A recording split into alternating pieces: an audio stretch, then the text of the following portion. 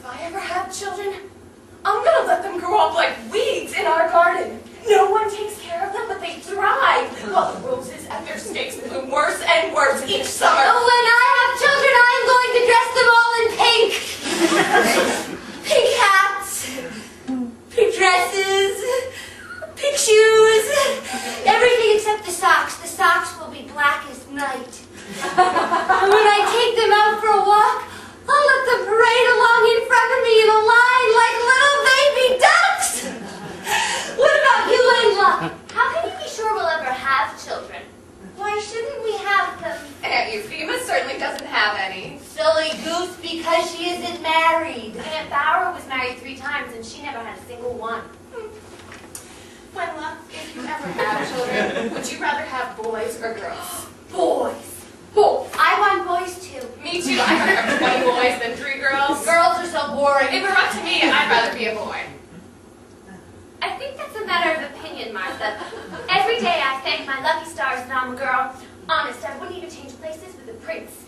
But still, I only want to have boys. That's just ridiculous, Wendla. But Thea, it must be 1,000 times nobler to be loved by a man than by a girl. Are you trying to tell me that Melinda's young forest ranger Fall loves her more than she loves him? That's exactly what I'm saying, Thea. Fall is proud. Proud to be a forest ranger. That's all he's got. But Melinda is filled with joy because she's got 10,000 times more than she's worth. Are you proud of yourself, Wendla? That would be stupid. I would be so proud if I were in your shoes. Just look at the way she walks, the way she looks, the way she carries herself. If that isn't pride, what is it? Why should I feel proud? I'm so happy to be a girl. If I wasn't a girl, I'd kill myself so that the next time around,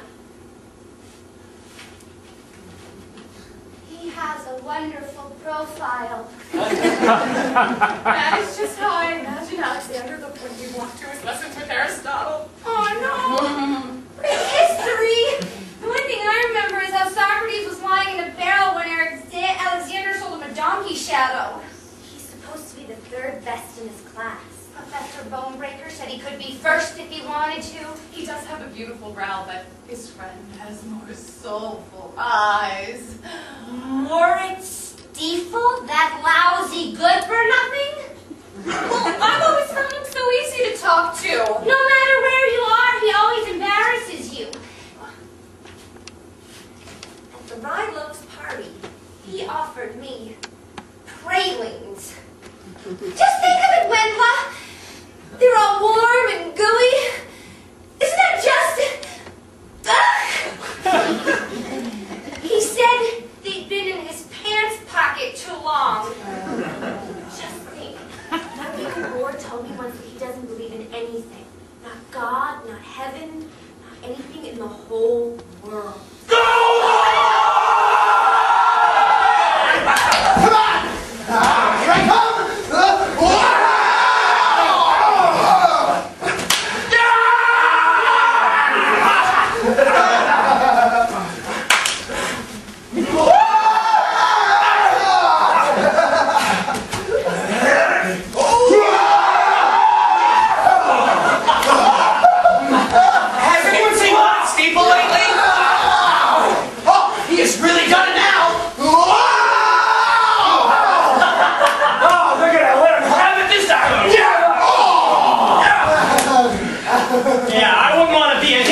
Right now.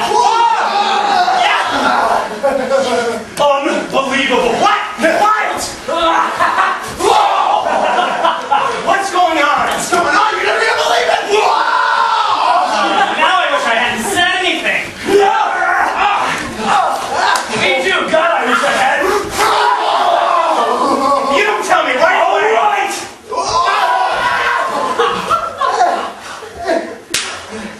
Moritz Stiefel snuck into the teacher's room. The teacher's room? The teacher's room.